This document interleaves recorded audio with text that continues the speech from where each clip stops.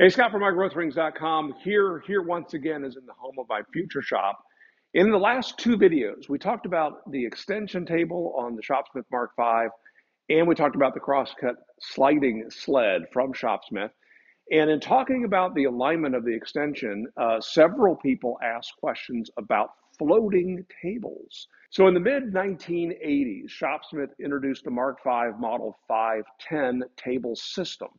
And with that table system came improved dust collection, improved guards that actually work, a riving knife that stays tight against the blade no matter what depth of cut you're making, T-slots in the miter gauges that really improve things such as cross-cutting, jigs, fixtures, and the like. And along with that came another interesting innovation known as a floating table.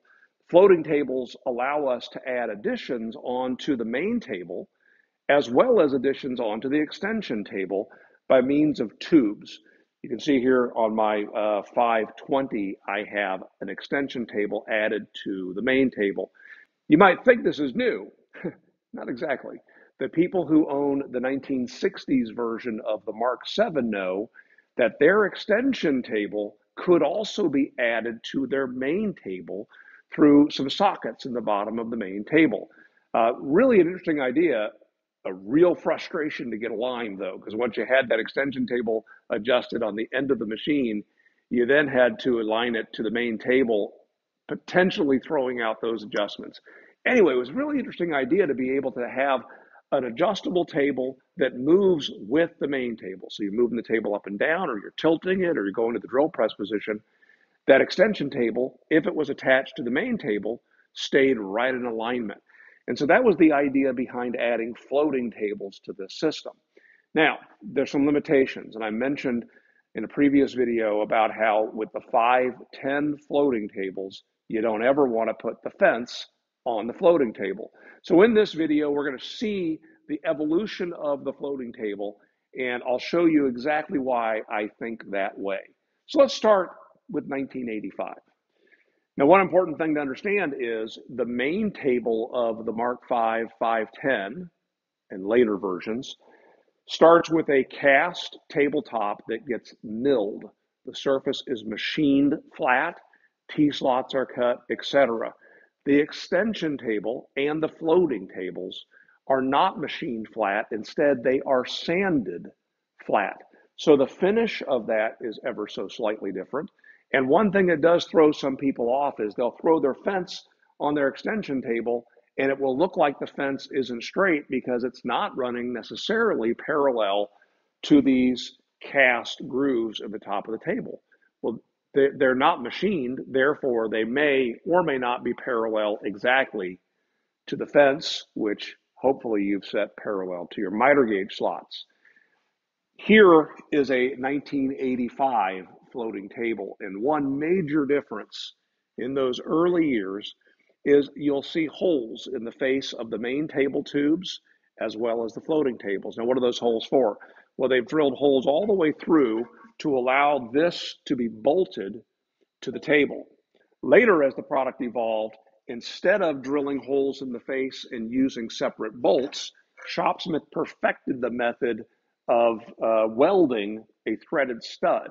So here you'll notice there are nuts and washers holding this tube in place, where in the 1985 version, those bolts are threaded right into the aluminum table. Another big difference is if you notice this 1985 version, this locks onto the tubes using a very small knob that has a pair of crossing through holes that allow us to stick our Shopsmith toolbox in order to get a little more torque or to loosen them. It didn't work so well. So Shopsmith eventually evolved into a large knurled knob that allows you to put just enough tension to hold it in place, not so much that you're going to damage your tubes.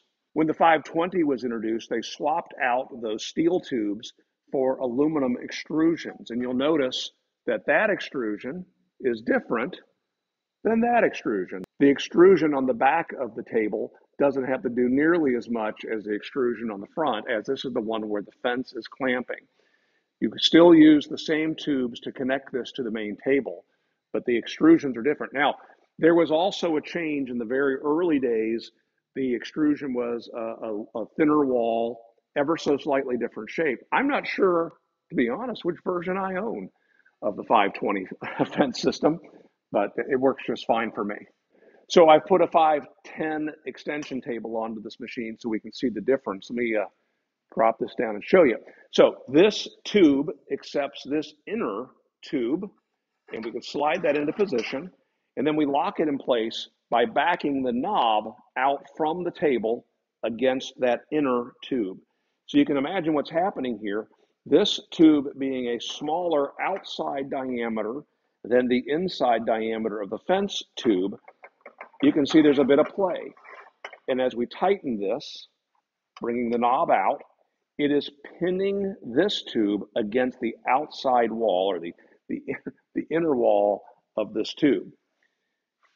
Do the same thing over on this side, and then let's add a floating table.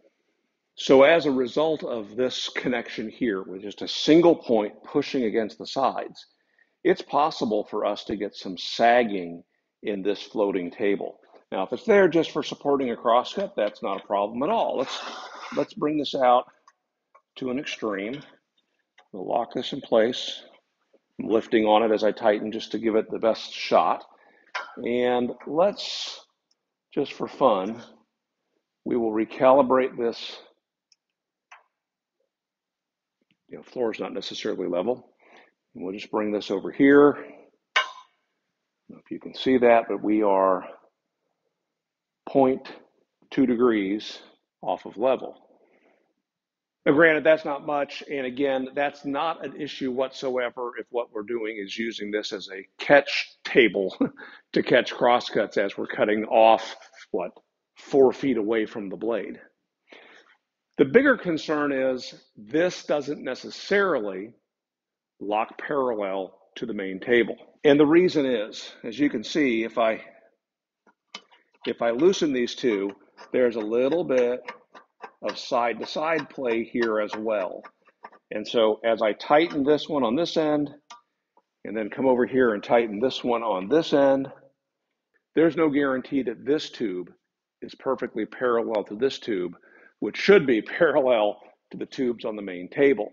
So as a result, Shopsmith has always advised not to put your fence on the floating table of the Model 510. So how is the 520 different? Well, first off, if we slide this tube in, you'll notice that when I tighten this knob here on the front, it's going to lift that tube tight into that extrusion. And that extrusion has a bit of a radius to it that matches that tube. So instead of pulling that tube away from the table, it's pulling that tube up against this extrusion. So let's bring that forward. I'm going to go ahead in this case, just lock it in place with both knobs because I'm using my fence just a little bit off of the main table. And this floating table is now already resting on the tube. And then as I tighten it, I'm just locking it in place. So everything is already resting nice and parallel to this tube, which is parallel to the main table. So with the fence locked in place, we should now be able to take our miter gauge with a 1/4-inch dowel, or in my case, a piece of key stock.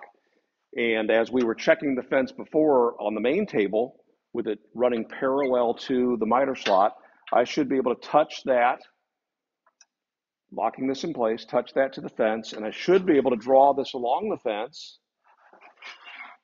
and it should be parallel. And it is. Something I never could do confidently when using the fence on a floating table on the 510.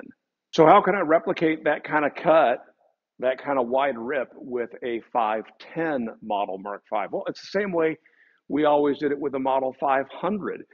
You add your fence to your extension table,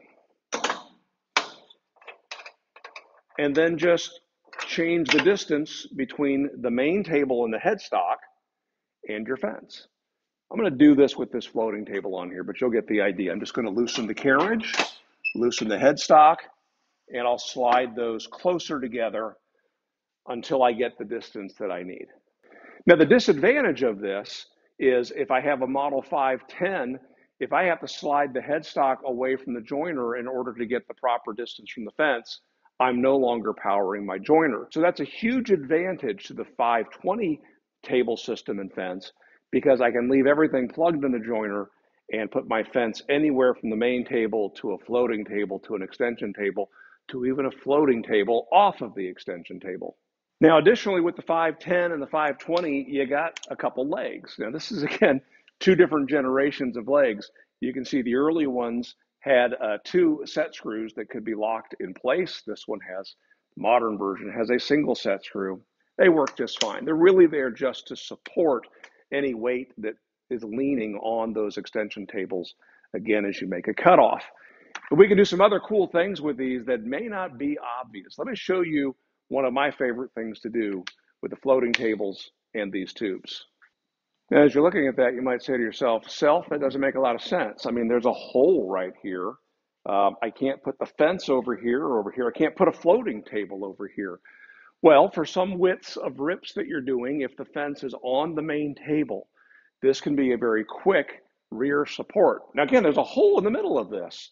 Well, you fill the hole in. We'll have to do this in another video because this one's not prepared to do this. There's a quick little modification that we make, but it's very straightforward, simple, and it's supported with just one leg, clamped roughly dead center on the trunnion of the main table. And the reason we do that is I can tilt my table now at any point, and that table's going to follow. Now, if you don't want to go to that trouble, if you don't want to mess around with this, I'm going to show you in another video how easy it is to fill that center, and it makes a huge rear support table. But there is a quick way of doing this right off the bat with the tools that you already have in hand. And let me reconfigure this. So I'm going to use a mix of 520 and 510 parts for this because I'm going to just use this for rear support. But you'll notice that on the extension table, these tubes that support it on your machine are off center. Normally, the long side is facing forward. I'm going to install this with it backwards, with the long side facing the back. And I'm going to lock this in place.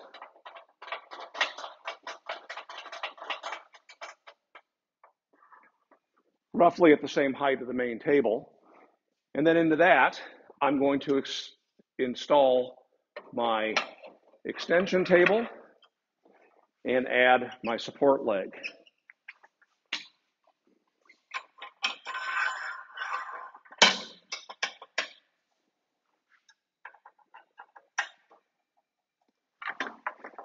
So now you can see with that simple addition, I now have support right off the back of the main table.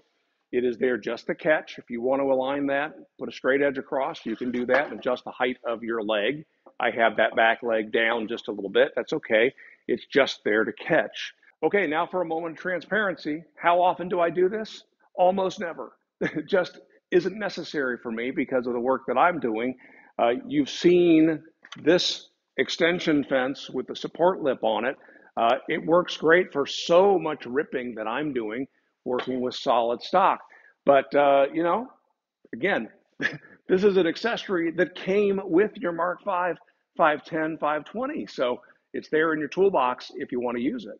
Another point of reference that might be worth considering, if you have a Mark V model 500, this is your extension. You have one extension table in your main table. This is how you support your stock and support your fence. This is the extension on the 510 and 520. Yeah, it's dramatically larger.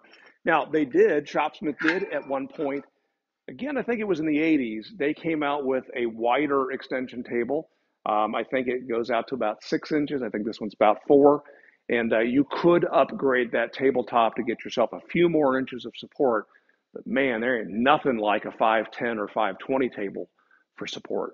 I so look forward to your questions, comments, cheap shots. We'll circle back around and answer those in the next video. If you like this video, of course, hit the thumbs up. If you dislike the video, hit the thumbs down button and show YouTube how much you really dislike it. Hit it twice. Make it a great day.